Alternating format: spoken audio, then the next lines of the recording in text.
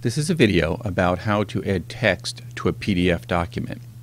So I'm logged in under VDI and I just opened up a PDF document that someone sent me. All I did was double click on it and it opened up in Adobe Reader, which is what I wanted. That's a standard program that's installed on all the computers. However, PDFs typically you cannot edit or write on them, and if I click, I can't just start writing. It doesn't work. What you need to do is you need to come up to the upper right hand corner where it says fill and sign and go ahead and click on that.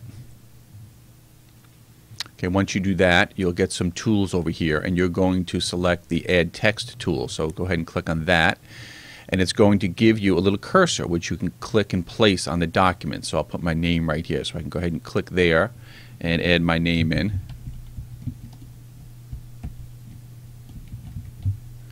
And you can control the size and the type of font up here. Okay, this is fairly large, it's 24 point. And I left it at Helvetica, but you can control that. You have some simple editing here. And when I'm done, I can go ahead and move to a new spot. So now I want to put my answer here. So I click here and I put my answer in. And I click here. And I click here. Okay, so I've put my answers in at this point. And now I can go ahead and save it right here, and I can close it, and then when I go back to open it up again, and here it is right here, I'll just double click on it and all of my text is still in place there. I can go ahead and send this off to one of my colleagues.